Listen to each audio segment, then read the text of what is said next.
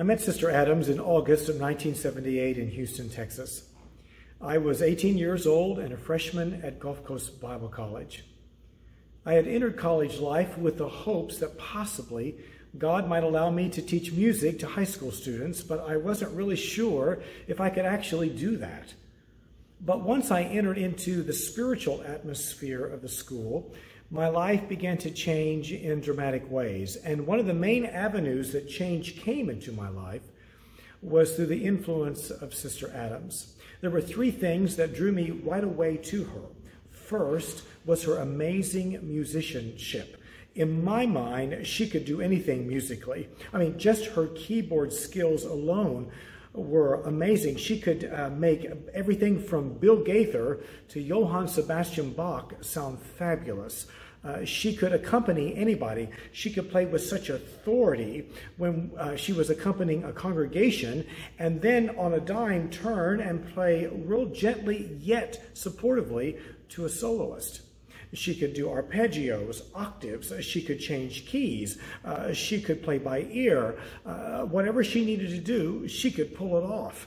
She had this amazing ability to be able to sight read, to be able to look at a piece of music for the first time and play it. And when you would hear her play, it didn't matter what level it was, you would think she had practiced for months on that piece. Her musical ear was phenomenal. She could hear pitches and intonation like nobody I've ever met before.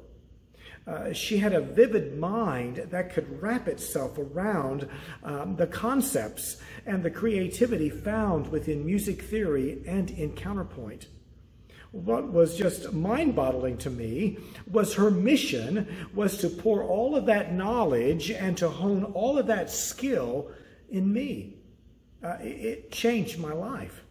The second thing that drew me to her was her spirit of encouragement. I never left a lesson, never left a classroom setting with her feeling defeated or overwhelmed. She always had words of encouragement. She always spoke into my life the ability for me to do things that I never really ever thought I could do.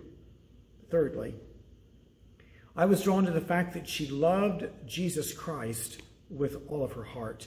And that love for God came out in everything she did, from the way that she loved her husband, to the way she loved her children, to the way that she ministered in the local church on such a level of faithfulness, the way she loved the school, the way she loved us as students. It just drew me in.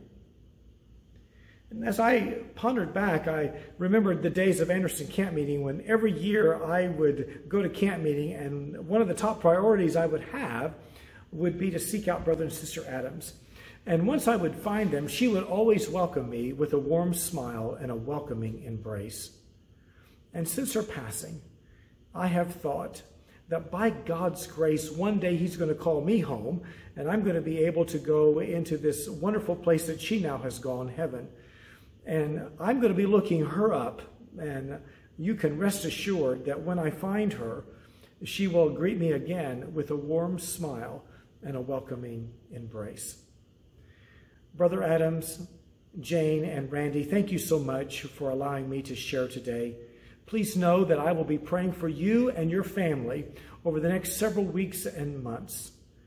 And lastly, I praise this amazing God who changed my life in so many amazing ways through this amazing woman. God bless you.